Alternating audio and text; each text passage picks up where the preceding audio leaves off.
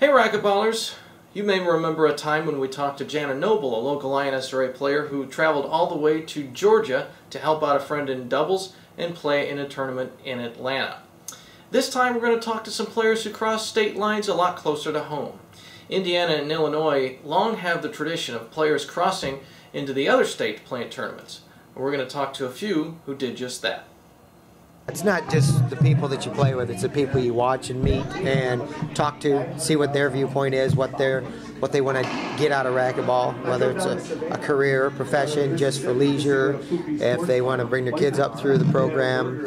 And it's just nice to see familiar faces that you haven't seen in a year. It's been a whole year, but you still remember what you talked about, that you met them once, even if it was only once. You try to make a lasting impression, a positive one, and then that way you're asked to come back. Because sometimes they ask you to come back because they need people. And they know that if you're willing to cross state lines, then they'll ask you to come back if they don't have enough bodies to fill a tournament. I have 3 children that are participating in racquetball, and we travel. They travel with me when it's deemed that they can do that. We travel and play. So it's just, I love it. I love racquetball. I love the racquetball family, and traveling is not that big of a deal as long as it's not too far. I love traveling. I like being able to experience a lot of different players. Because I mean, if you go to the same spot every time, you start to know people, and it's really fun just to travel. And I love traveling. If I stayed at my gym, we only have like 2-3 tournaments a year.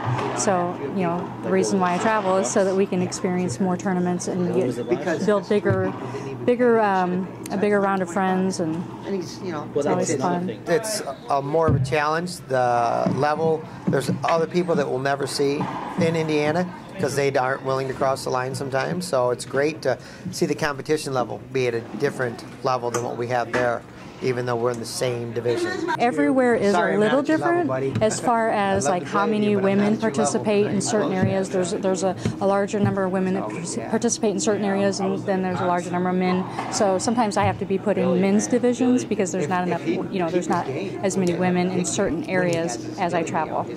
That's really the only, the difference that I see. But everybody, across the board, everybody is so nice. We all support each other in the sport. We all support each other when we're playing games. It's always fun. Any sport, you need people to be spokesmen, to be example setters, leaders, or just the little busy people to keep it going. And yeah, to work a desk is great because you get to see everybody as they come in. You get to joke around. You get to, just if they're in a bad mood, try to cheer them up. It's all about attitude. Racquetball is 50% attitude. If you have a bad, not positive attitude when you're playing, then it's going to show on the court. You go in there upbeat. I love to have fun when I'm playing on the racquetball court. Some people don't. They walk through that court and they want to be serious. I like to have fun. I take my game serious, but I like to be, one that models that it is a game. It's a sport. It's a game. It's competitive, but you can still laugh and have fun. You don't want to go in there and hate the person that you're playing. Whether you're trying to beat them or not, you're always trying to beat them. But it's nice just to go in there, have fun, and be competitive. And then that way you can joke about it afterwards.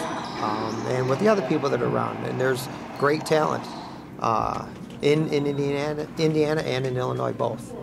So the talent level is definitely great on both sides of the line.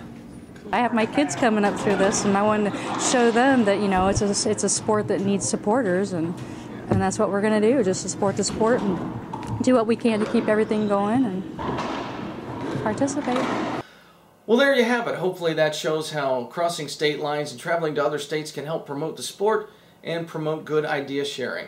For all things INSRA, go to insra.org, this site right here on YouTube, or on Facebook, search Indiana Racquetball Association. I'm Nathan Caldwell. Thank you for watching.